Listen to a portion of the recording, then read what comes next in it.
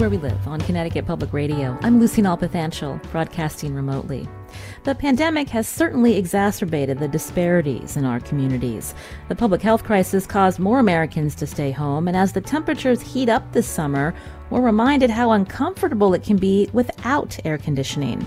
But a lot of AC is the last thing our planet needs right now. In 2018, a report by the International Energy Agency predicted the number of air conditioning units worldwide will rise from 1.5 billion today to more than 5 billion by mid-century. How do we respond to a warming planet when heat also affects our health and safety too? I want to welcome our guest to the show. Gabrielle Dreyfus joins us on Zoom. She's senior scientist at the Institute for Governance and Sustainable Development, also chief scientific advisor for the Kigali Cooling Efficiency Program, and she co-authored a recent UN report about cooling technology and climate change. Gabrielle, welcome to our show. Hi, Lucy. Also with us is Leticia Colon de Mejias, who's an energy policy expert, co-chair of Efficiency for All Connecticut, and she's the co-owner of Energy Efficiency Solutions. Leticia, welcome back to the show. Thanks for having me. Glad to be here. So, Gabrielle, I wanted to start with you. When we think about access to air conditioning, we know it has health and safety implications. Can you talk about in recent years how around the globe we've seen serious death and illness due to heat waves? Yeah, so let me start by providing a little bit of context. The cooling, air conditioning, but also refrigeration is really essential to health and well-being and productivity. So the World Meteorological Organization, for example, recently came out with a report that says about 30% of the world's population is now living in conditions that deliver deadly heat at least 20 days a year. So this is a really significant problem in the world. In the US, on average, more than 600 people die from extreme heat events every year, according to the Centers for Disease Control. So this is, especially in a warming world, a growing concern and really an essential part of our lives, not just to keep us comfortable, but also to keep us productive. I live in Washington, D.C., and I wouldn't be able to do the kind of work on a computer that I do every day if I didn't have access to air conditioning in my house. Leticia, when we hear those statistics from Gabrielle, it's really alarming. Here in Connecticut, before you started working in the energy efficiency sector, I believe you were in the health field. When we think about the residents in our state who don't have access to air conditioning and how it impacts their health, where do they live? Well, there are several low-income communities in Connecticut, and I like to look at this in the concept of not just access to cooling, but access to energy. So you can't have an air conditioner without electricity. And in our state, 400,000 households can't afford to keep their lights on. So if we look at it in means of the areas of disparity in our state, we're really looking at areas where the housing is old and inefficient, they have indoor air quality issues already, and then they have the additional burden of not having access to air conditioning. In the pandemic, that certainly was exacerbated. If you think about the people that have lost their jobs and lost their income, and it's been really hot, and they've been told either to stay home or keep their distance. That's hard to do inside, Leticia, when it's 90 plus degrees in communities, and it really shows the disparities that still remain. Yeah, it's heartbreaking. I think, when you're driving through the areas of poverty, you're seeing people, outside on their stoop because it's hotter in their house than it is outside on a 100-degree day. So again, if that building has never been addressed for thermal boundary issues, that heat is just rising to that top floor. So the tenants on the 5th floor, for example, are going to be in stifling heat. And a fan just is not going to do enough, especially if you have an asthmatic child or an elderly person in that household. Or again, if you're living with an indoor health barrier such as mold, which is going to be increased during, like yesterday was a very warm, damp day in Connecticut. Mm-hmm. So that's going to exacerbate that and create additional health impacts on that family. Gabrielle, I mentioned cooling technologies. Obviously, air conditioning is a big one. But talk about what else, when we say cooling technologies, what do we mean and how that is contributing to our warming planet and the use of energy around our globe? Yeah, so when we're talking about cooling, I'm using that term loosely to cover everything from air conditioning, which is what keeps our homes and businesses and even our cars and transport comfortable. And this actually also includes heat pumps, which are reversible air conditioners that move heat from the outside to the inside of your home, which are very popular, for example, in Europe and are becoming more popular in the US. Then there's the refrigeration, which is really critical to preserving food and medicine. So we have our refrigerators in our houses. But during this time of pandemic, it's important to think of refrigerated cold chains, both for making sure that tests get to labs are preserved correctly, but really important as we think through how vaccines that are being developed are going to be distributed, not just in this country, but around the world.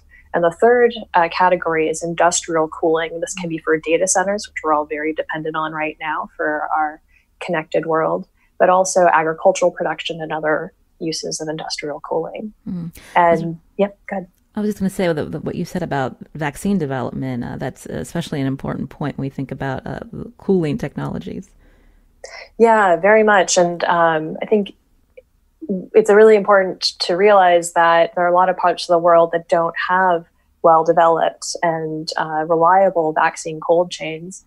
And so as the world races both to develop a vaccine, there are efforts looking to make sure that the cooling devices for the vaccines that are going to be developed are better for for energy use and for the climate as well. When we focus on just air conditioning, what's the percentage in the United States that relies on air conditioning, and what other countries where you see that concentration?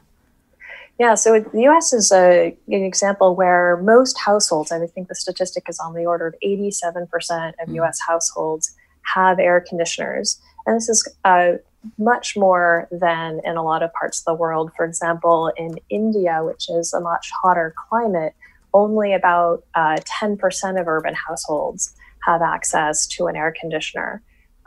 We saw in the 90s a really, really rapid rate of growth in air conditioners in China, where they went from similarly low levels to now most homes in China in the cities have an air conditioner. And as a result of this really rapid growth in air conditioning demand, cooling across all those three areas I just described accounts for about 17% of the world's total demand for electricity today. And the electricity demand for air conditioning alone in our homes and businesses could triple by 2050, according to the International Energy Agency. And when we think about cooling, I had mentioned it's a big contributor to greenhouse gases and climate emissions. Can you talk about, again, how much, and not just the operation, the electricity, but the coolants that are used? Exactly. So this is why it's really important that as we look to meet the need for cooling, that we take advantage of the fact that we have a lot of much more efficient and climate-friendly technology and designs and policies that we know how to do. And if we don't take advantage of this time to put those in place and get those technologies out there, we run the risk of actually using up most of the remaining carbon budget for staying below 1.5 C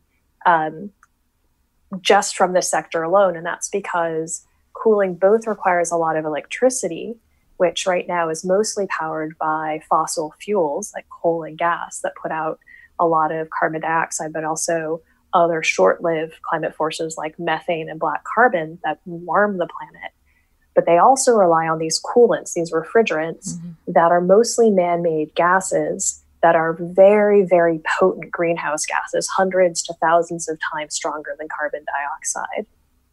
The good news is that the technologies that we have in place, that we know exist, if we were to put those out there at scale over the next 40 years, we could avoid between 210 and 460 billion tons of carbon dioxide emissions equivalent, which is 48 years of our total emissions globally right now. You're hearing Gabrielle Dreyfus with us on Zoom. She's senior scientist at the Institute for Governance and Sustainable Development. She co-authored a recent UN report about cooling technology and climate change. As we talk about that today, also with us, Leticia Colon de Mejias, energy policy expert and co-chair efficiency for All Connecticut. She's co-owner of Energy Efficiency Solutions. Before I go back to Leticia, you mentioned, Gabrielle, again, the significance of staying below our global temperature, staying below 1.5 degrees Celsius. If it rises, it'll be catastrophic. That might be hard for people to wrap their mind about what that exactly means. When we talk about these places around our planet where you've seen heat waves, if the temperature rises, what that means for specific parts of our globe and what that means for the residents there. Yeah, so one of the things that's important to think about is when we talk about 1.5 degrees or 2 degrees, these are global average temperature increases. And what we actually experience day to day isn't the global average temperature. And we see a very strong correlation between the additional heat in the system that's adding to that global average temperature, but the frequency and intensity of heat waves. So the Internet Governmental Panel on Climate Change put out a special report on global warming of 1.5 degrees Celsius 2 years ago. And one of their conclusions is that if we limit the warming to 1.5 instead of 2 degrees, that could protect around 420 million people from being frequently exposed to extreme heat waves. That's more than the current US population. So it really is important to slow warming now to reduce the number of these extreme, though we're talking about temperature, but there's also humidity, these kind of extreme events that can cause a lot of illness and death. Leticia, coming back to Connecticut, you mentioned earlier about the fact that our state has a lot of older housing stock, multifamily homes that may not be equipped for not only having central air, but the fact that with our electricity grid and people not being able to afford the high cost of electricity in our state specifically, you work for an energy efficiency company. Can you talk about the funding that residents should have access to for improving efficiency, considering our old housing stock? Yeah, I mean, fortunately, in Connecticut, we do have the Conservation Load Management Fund, which was put into law by Act 1180. And that fund collects a small bit of money on everybody's electric and gas bills. And then they use those resources to help people reduce their energy consumption and lower that press on the grid that we were just discussing. So when we increase our air conditioning load, we increase the total draw from our state for energy needs. And that in Connecticut is coming from nuclear and gas, essentially. And so that cost of energy, it's a supply and demand calculation. And so the more energy we use, the higher the cost of energy is per kilowatt hour. So because of that, our state was smart enough to create a program called Energize Connecticut that helps people access funds to reduce consumption by doing very simple things in their home. You can call and have an energy assessment. And because of COVID right now, that's free for everyone in Connecticut. They can call Energize Connecticut directly. And then after their energy assessment, they can get things done like air sealing and insulation in their home, again, at very low costs because of this fund that is there to support them. Unfortunately, in our state, we have had 5 times where that fund was raided and that money was taken and dumped into the general fund. So when that kind of stuff happens, what happens is low-income families suffer. Low-income families' cost of energy is about 25% of their household budget. So as we heard earlier in the show, you're talking not just about their cooling needs and their heating needs, you're also talking about refrigeration and cooking. So these are basic needs, access to electricity, air conditioning, and heat. And when the funds get raided, they don't have access to that. Those programs get shut off when we run out of money. So in 2017, when that fund raid happened, about 12,000 families, low income specifically, were not served by the fund. They weren't allowed access to programs that would have lowered their energy consumption by air sealing, insulating, and even things as simple as replacing incandescent light bulbs with LED bulbs, which is part of the Energize Connecticut program, can lower someone's electric demand for lighting by 2/3, just replacing their lighting with LEDs. I want to say something about heat pumps. So heat pumps are a really good way to make air conditioning accessible to all types of middle class and low income families. But heat pumps do run on electricity, and they do increase our burden and carbon emissions if that building is not properly air sealed and insulated prior to installing heat pumps. So energy efficient cooling equipment is very important, but if it isn't installed properly in a building that has been addressed, then we're still wasting energy and increasing our climate change burdens. That's a good lead into my next question, Leticia, for you. Do we have a sense of the scope of how big of an impact, when we think about inefficient home heating and cooling, has on our state's carbon footprint?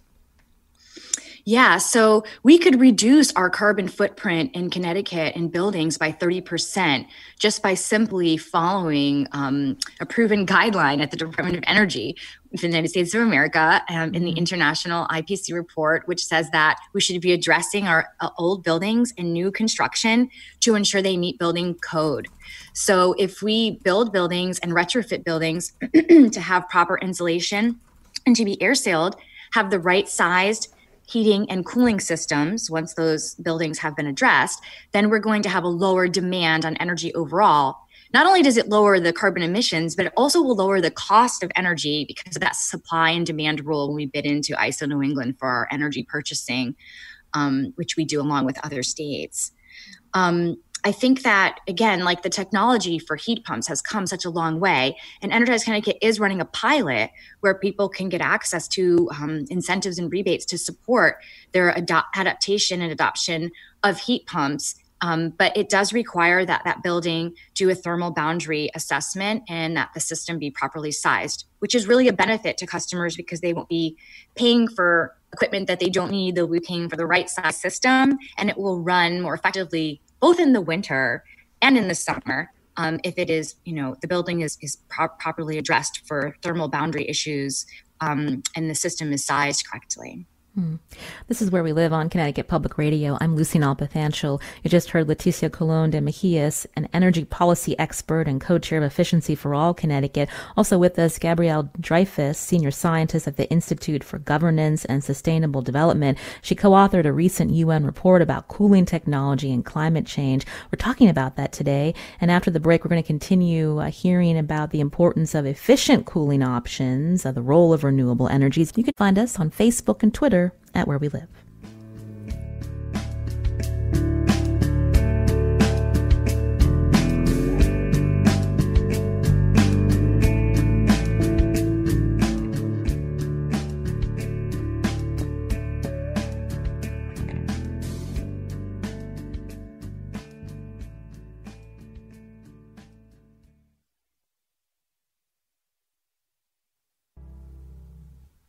This is Where We Live on Connecticut Public Radio. I'm Lucy Nalpathanchel. Do you worry about the impact of running AC all day on your energy bill, especially this summer in the pandemic when your budget's tight? Do you think about the impact that all that air conditioning has on greenhouse gas emissions in our planet?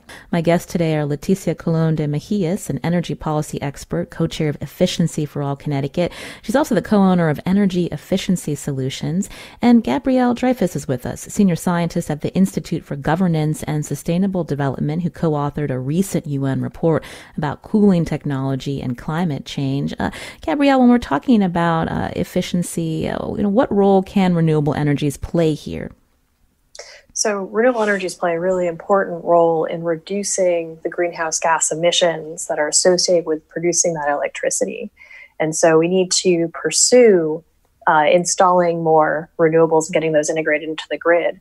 One challenge that air conditioning in particular poses, however, is that everyone tends to use their air conditioners at the same time. And so air conditioning is associated with something we call peak load. So the highest electricity demand is usually the hottest part of the day, which isn't necessarily when the sun is shining. So a lot of people run their ACs in the evening to cool things down so that they can sleep better. And so there's a really important consideration when it comes from the cost of integration of renewables to be thinking about the kind of storage requirements, but also improving the efficiency of the air conditioners means you can bring that peak load down and reduce the total capacity that you need to be able to meet that demand. This again is Lucy Nalpathanchel, host of Where We Live. Looks like I lost my connection at home, so now I'm switching over to Zoom. Gabrielle, my question to you was to talk about urban heat islands and how that impacts, people in cities and how that's exacerbated when we think about climate change. It's a great question, and it relates to something that Leticia has been talking about, which is the strong correlation between vulnerability to heat events and low-income communities. And this is especially important in our cities. So urban heat islands, it's this phenomenon where our cities tend to have a lot more dark pavements and buildings and parking lots that absorb a lot of heat. And so the Climate Central has a great tool where I looked up, and Hartford apparently on average is 2.5 degrees Fahrenheit hotter in the summer than surrounding areas, and up to 19 degrees hotter in some cases. So that you really can get this extra heat concentrated in the cities. And that is exacerbated by people running more air, who have access to air conditioning, running more air conditioning, which rejects heat into the environment. You actually get this vicious cycle where hotter cities, you run more air conditioning, which makes them even hotter. And where you have this correlation is that the hottest parts of the cities often tend to be where the poorest communities live, who have the largest struggle to get access to cooling. So this is a real issue. Leticia, earlier we talked about the high cost of electricity in our state. In the wintertime, we know that there are programs to help people who are struggling to pay their heating bills. But what happens in the summer with cooling bills? This is a really great question. So we have great programs in Connecticut that help people from October to April. But come April, we can all turn off their electricity. Because of COVID, our governor was kind enough to pass an executive order that there would be no shutoffs. And so this summer, people have had access to electricity and running water. But normally that isn't the case. Normally come April 1, they could have their energy actually turned off. And like I said, over 400,000 households experience that annually in our state here.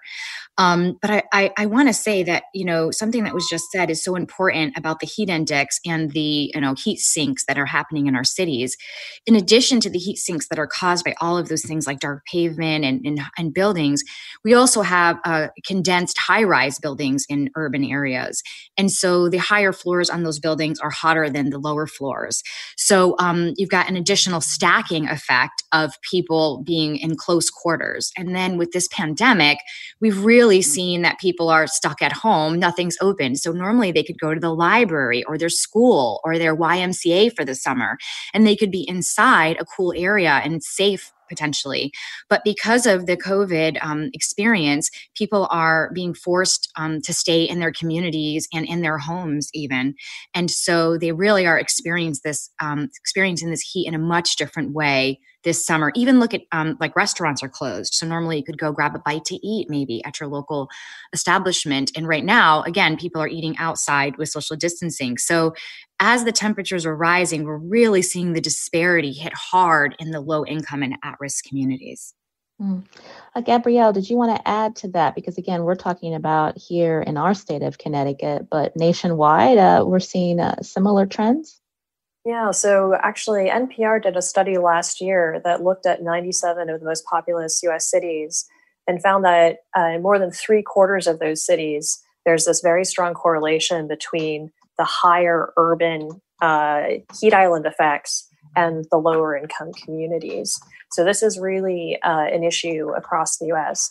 The good news is that there are low-cost interventions to help to reduce some of the heat islands. And this includes everything from planting trees to improve shading, which is not only good for cooling things down, it can actually cool by a few degrees, but it also can remove air pollution, has that filtering effect on the air, which is really important for health as well.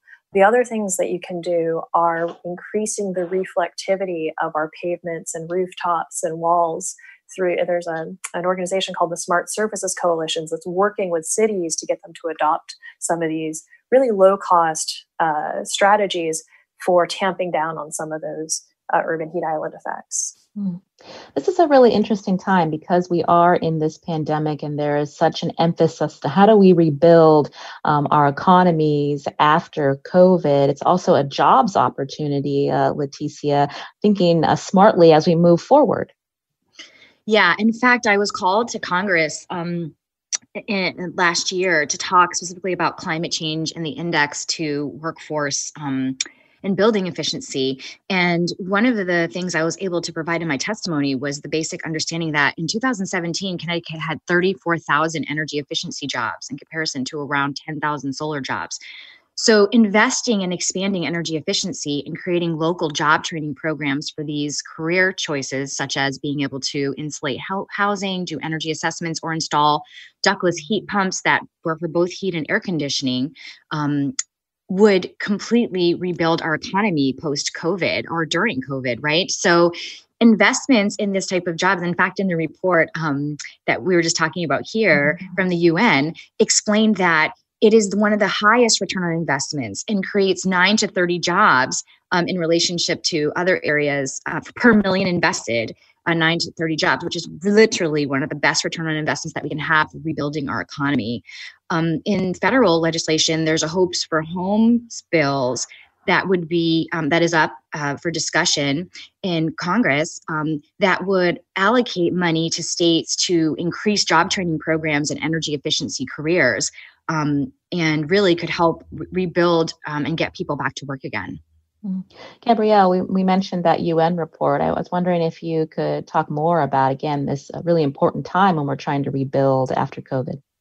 Yeah, this is exactly a really important point, that investing in making our buildings better, healthier for us, more efficient, does have this huge return in jobs per dollar invested. That's because not only are you paying for the technicians and skilled labor to improve the insulation, to add reflective coatings to roofs, but if you reduce the amount of cooling load, you don't have to spend as much on your air conditioning. That's dollars in a homeowner's pocket that can then go into the economy for other purposes and create other jobs and sustain other jobs that way. You're hearing Gabrielle Dreyfus again, senior scientist at the Institute for Governance and Sustainable Development. She co-authored this recent UN report about cooling technology and climate change. Also with us here on Where We Live on Zoom, Leticia Colon de Mejias, energy policy expert and co-chair of Efficiency for All Connecticut, co-owner of Energy Efficiency Solutions. Before we talk about solutions from a global perspective, Leticia, I did want to go back to this raid by the Connecticut General Assembly back in 2017, taking, I believe, $145 million from efficiency programs to help the state plug deficits. I believe that you were a part of a lawsuit challenging that. What has happened with that situation? Yeah, it was like 165 million that they swept into the general fund. And that lawsuit was really brought by a group of concerned advocates from many different areas, Save the Sound and myself, and then other contractors that really had to let at least 50 to 75% of their staff go after that funding raid occurred. And Janet Hall in Connecticut, Judge Hall found that she didn't feel that there was a contract between the ratepayer who's paying into the fund and the state of Connecticut to protect their right to accessing those funds. And it went to circuit court, and the circuit court also felt that the ratepayers who pay into the fund, don't necessarily deserve access to the fund to help them invest in things like energy reduction, proven energy reduction methods, and improved HVAC or air conditioning. So right now, that is has been decided as something to not be protected. We do have a governor in our state, though, that has pledged to defend the energy efficiency funds and to ensure that they are not rated in the budget. It will be interesting to see, what the budget looks like and whether they make some, what I would call forward-thinking decisions to invest in expanding these career options and expanding training programs and energy efficiency programs so that we can truly address this energy burden. Energy policy is a very complex topic that most people don't think about, but every demand for electricity that we add to our grid raises the cost per kilowatt and the cost of energy overall, which again is a much higher percentage, or 25% of a low income to middle class income's annual budget. And so it's important for us to invest in things equitably, like removing indoor barriers in households so they can access these programs and reduce their energy burdens. It's something when we talk about the pandemic, we know that despite aid from the federal government and the state of Connecticut, lawmakers are going to have some real challenges before them, Leticia, come the next general session at the beginning of next year. Are you concerned that, again, if the state is really struggling, that commitment that Governor Lamont has said he will make towards energy efficiency programs may not happen? With the pandemic, I think that it's so important that people understand the connection between health, economics, and even sustainability and climate change as it relates to our energy policy and budgeting decisions. So sometimes we do Band-Aid solutions, right? Like affording people money to pay their energy bills when the same investment, for example, be able to draw down their consumption by 30% and they might be able to pay their own energy bill.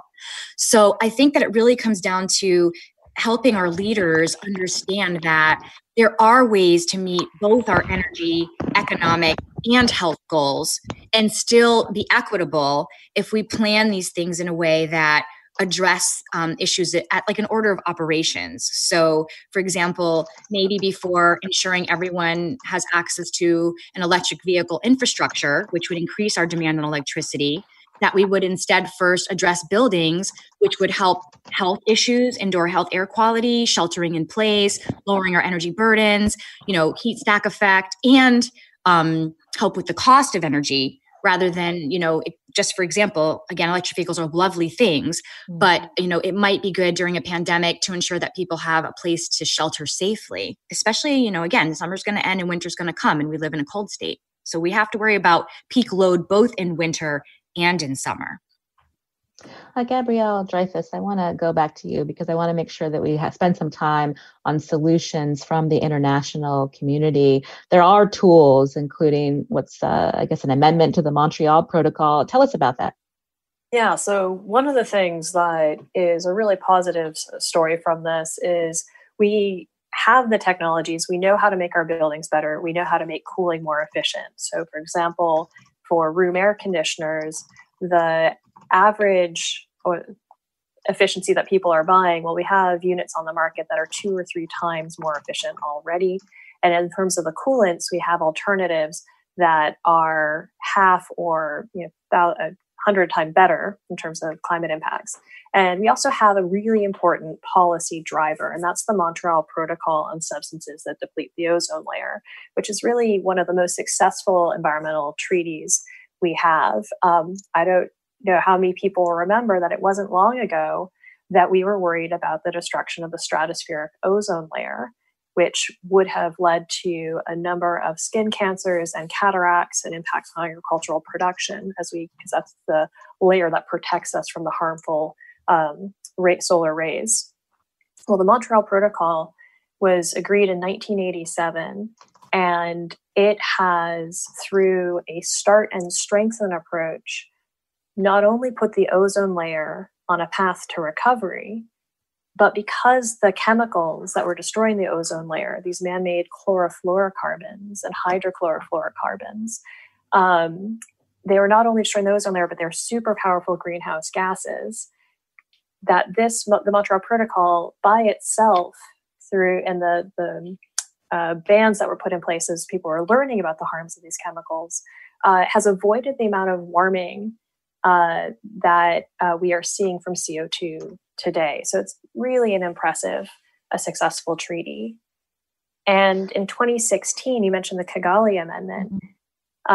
This treaty that has been strengthened and amended 5 times already in the past, the countries said, okay, well, the replacement to those ozone depleting chemicals, the hydrofluorocarbons that aren't ozone depleting, are still very strong greenhouse gases. So we're going to take it upon ourselves now to transition away from these to more climate-friendly alternatives. And at the same time, because this treaty, by changing the coolants, drives industry to redesign all of the air conditioners and refrigerators, we want them to deliberately make that transition, improve the efficiency of that equipment as well.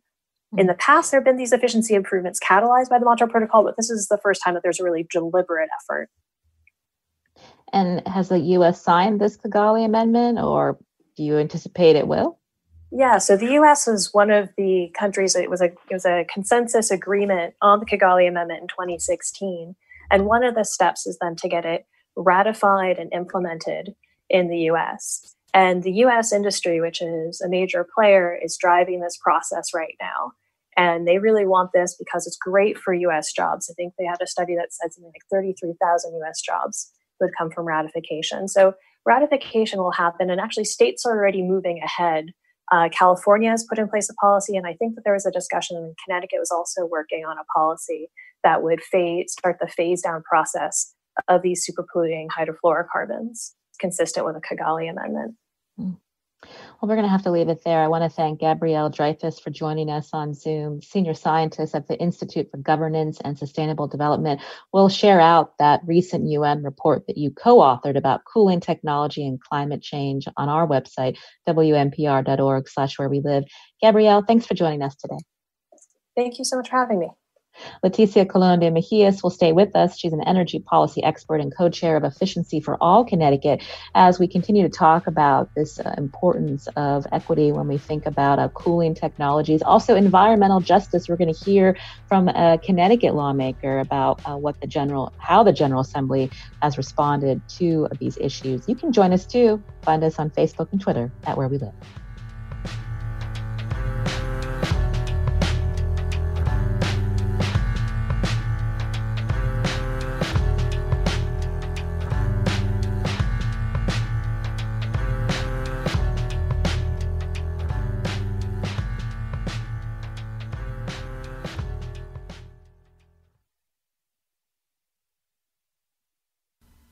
This is Where We Live on Connecticut Public Radio. I'm Lucy Nalpathanchel, broadcasting remotely. Hopefully that issue has been resolved and you can all hear me. So we wanted to talk about how the Connecticut General Assembly is responding to environmental justice issues. So joining us now by phone is State Representative Geraldo Reyes Jr. He represents Waterbury. He's also Deputy Majority Leader and Vice Chair of the Black and Puerto Rican Caucus in the Connecticut General Assembly. Representative Reyes, thank you for joining us today. Thank you very much for having me. Good morning, everybody. We wanted to have you on the show today to talk about how the state passed an environmental justice law more than a decade ago. You have legislation that would update the law. So what has happened in the last decade? Why is it necessary to update the law, especially for your community in Waterbury? So thank you very much for that question. So the environmental justice bill, which is the law of the state of Connecticut, was I believe was introduced and by State Representative Jack Hennessy from Bridgeport, and I believe he was one of the leaders of it. But the bill has not been kind of revised or tweaked. And really, what really got myself and a few legislators from the greater Waterbury area interested in this was the fact that we actually challenged the environmental justice law in Waterbury. We had a situation where the community and led by a bunch of activists and myself and some other people that have a vested interest in a particular area, which is the south end of Waterbury. We believe that we had enough pollutants there and that we had already had enough bad air quality. You know, there are nights like this week that we've had with the waste treatment plants. You have some foul air down there. You have the dog pound down there. There's an asphalt plant down there. There's gas tanks down there. I believe last count was 16 or 17 pollutant entities down there. And it was just a whole bunch of us that really dug in and said, you know what, enough is enough. It's too much down here. Compounded by the fact that we knew that we had some of the worst air quality in the Northeast and possibly the whole Eastern Seaboard, and then compounded by the fact that we knew that the asthma rate for that particular area and the zip code 06706 was astronomically high. So connecting all those dots told us that if there was something that we could fight for, or if it didn't exist, we needed to create it. And we found the environmental justice law. We challenged it. We lost an appeal with the Department of Energy and Environmental Protection. And not this session, but the session before, I introduced a bill to put a little muscle and a little teeth behind the environmental justice law that's already on the books. And we were able to pass it out of the Environmental Committee, and it passed out of the House very favorably with bipartisan support. But unfortunately for all of us, the bill never got called in the Senate. So even though we were fighting to get it passed on the last night of the session, not this one here, not 2020, not the one that just finished, but 2019. Mm-hmm. So our hopes is that where we are today was the Black and Puerto Rican Caucus made environmental justice one of its 6 priority bills for the special session.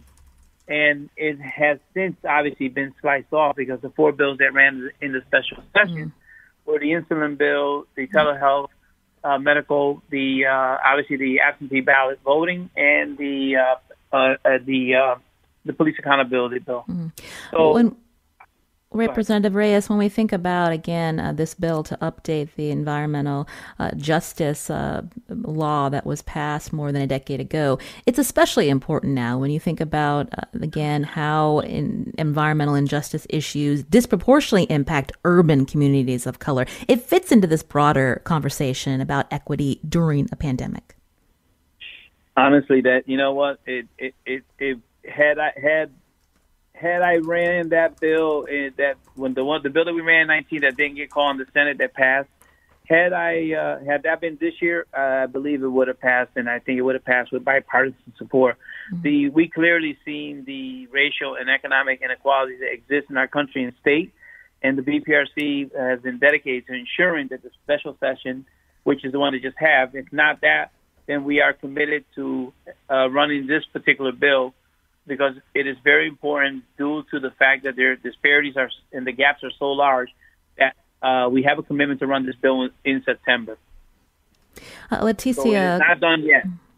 Leticia Colon de Mejias is also with us, and I know that you know Leticia. When you hear Representative Reyes talking about this priority and the fact that this law needs to be updated to help communities of color, especially in our state, what would you like to see come this general session coming up? You know, I'm really proud of Representative Reyes, and I really enjoy working with him and some other reps in the Black and Puerto Rican Caucus. I think that there's been a new focus on environmental justice because of Rep. Reyes's work. And definitely Connecticut needs a focus on environmental justice. During this pandemic, the environmental justice issues have really been expanded and changed. And as climate change becomes a more pressing issue, and as the heat index rises, or we deal with issues like Hurricane Maria in Puerto Rico, where people had no access to electricity due to storms and couldn't keep their diabetic medications cold, or had nowhere to shelter in a heat crisis. I think that these environmental justice laws absolutely need to have teeth, and we really need to be demanding transparency and accountability in the way our state systems work to support the residents of Connecticut. Representative Reyes, I wanted to go back to something we brought up earlier, and that was the legislature, the state of Connecticut's raid on energy efficient funds back in 2017. And then again, when we think about how other states have prioritized energy efficiency, you can just look to the state of Vermont as an example. And then you have a state of Connecticut where you have programs like this, but then when there are difficulties in filling budgets and getting them back into the black, the state has raided these programs. I mean, how do we keep that from happening again? It's a great question. And first of all, I'd also like to say good morning to Ms. Leticia. She's a strong supporter of our environmental group here. So thank you for your advocacy as well. That whole time before the funds were raided in 17, Ms. Leticia Mejias spoke with the Black and Puerto Rican Caucus. We tried everything we could. We wrote letters in support not to do it. It was unfortunate that the gap that they were trying to fill in the budget was so large. And we have to be very careful because the gap is quite large right now again. Mm-hmm. And, you asked a great question, and I think that my expectation is that we're going to get a lot more support from Governor Lamont as he's looking at alternatives to what's happening here in Hartford with their own trash plan and so forth. So he's actually become more, if you will, more versed and involved in the environmental justice bill. He's been a big supporter, and I think that you asked me how. I think that it starts with leadership. I think if we can get Governor Lamont on board to support these particular initiatives, that not to raise these funds again. Leticia, I want to just go back to you again. Representative Reyes has been a partner in this, but are you confident that the state will take a better approach in the future as this issue continues to weigh on our communities? Yes, I think that Governor Lamont is a very critical piece to this, as is the Department of Energy and Environmental Protections. We have a new administration there as well. It is very critical that our state government, both our governor and the leaders, understand that the nexus between our economy, our energy demands, and our health. Well, I want to thank Leticia Colon de Mejias for joining us here on Where We Live. She's an energy policy expert and co-chair of Efficiency for All Connecticut. Leticia, thank you. Representative Reyes, thank you also for calling in today. We appreciate it. My pleasure. Ms. Leticia, have a great day, and thank you very much for the opportunity. Today's show was produced by Carmen Baskoff. Our technical producer is Kat Pastor. You can learn more about the show. Just download us on your favorite podcast app. I'm Lucy Nalpathanchel. We hope you have a great weekend.